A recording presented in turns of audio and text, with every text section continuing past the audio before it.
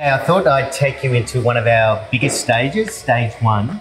And at the moment, this is where we're shooting our version of Brunswick Street. And for our international viewers, Brunswick Street's a very famous street here in Melbourne.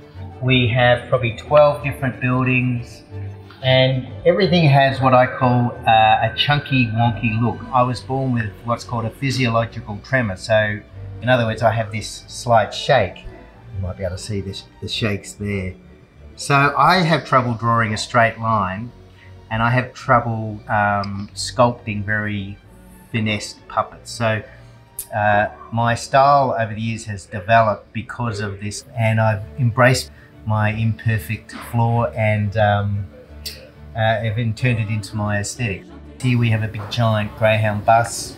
This is a scene where the two lead characters as children are being separated, so it's a very traumatic and poignant part of the film.